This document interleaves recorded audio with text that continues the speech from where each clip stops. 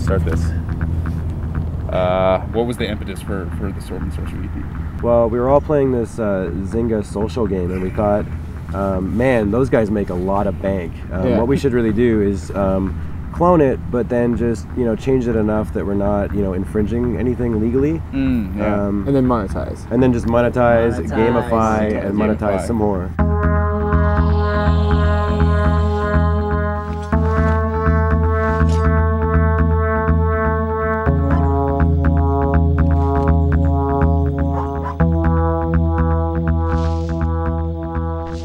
How long has Superbrothers existed? I registered the company in 2003 with the idea of making pixel stuff with music on Apple devices. The iPod had just come out, the old brick version. But it seemed like that was the right size, and it seemed like Apple had kind of the right idea. And then years later the iPhone came out, and it seemed like that might be the kind of right form factor, the right kind of input, all that kind of stuff. And it reaches an audience that doesn't buy dedicated game consoles, so it reaches kind of a broader population, which seemed really nice. I take it then you all have been playing games for since you were children. I started out on the VIC-20. Wow. And then the Commodore 64. Nice. And then the NES and all the rest of that stuff since then. And yeah, I really treasure those early games. There was something really pioneering and kind of abstract and amazing about them, and ours is much more gentle and accessible, but hopefully it still has some of that kind of mystery and kind of sense of discovery that the older games had. It's the aesthetics of a game that are most interesting to me. The mechanics are interesting depending on how they fit into the concept, but I've always been just really attracted to how it looks and how it sounds and what that kind of adds up to actually meaning.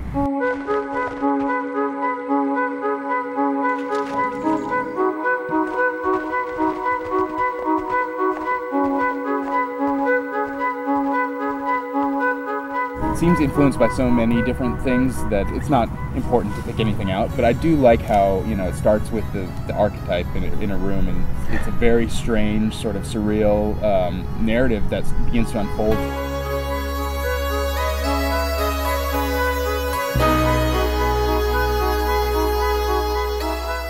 It reminded me of some of David Lynch films. I really like how Lynch's movies, oftentimes the narrative is happening in a dream, but the dream is almost real enough. It's like, is this just weird, or is this supposed to be fake? I mean, I really like his work, and I think I saw Lost Highway in '97 that made a big impact. But I think one of the things I really like about what he does is there's this mood that he's able to create, and there's sort of like this this audiovisual alchemy in some scenes that's like, it's way more powerful in his films than it is in other films. And I think that's that audiovisual alchemy that we were mostly going for. I mean, Jim makes this music, and I'm trying to wrap the art around it and kind of get something across that the music is getting across. And then the game is sort of the way that unfolds. That's sort of like the mechanic that lets you roll through it. That was our idea, basically, is like, let's try to figure out how to just get the music and the concept and the graphics to just feel like they're one thing.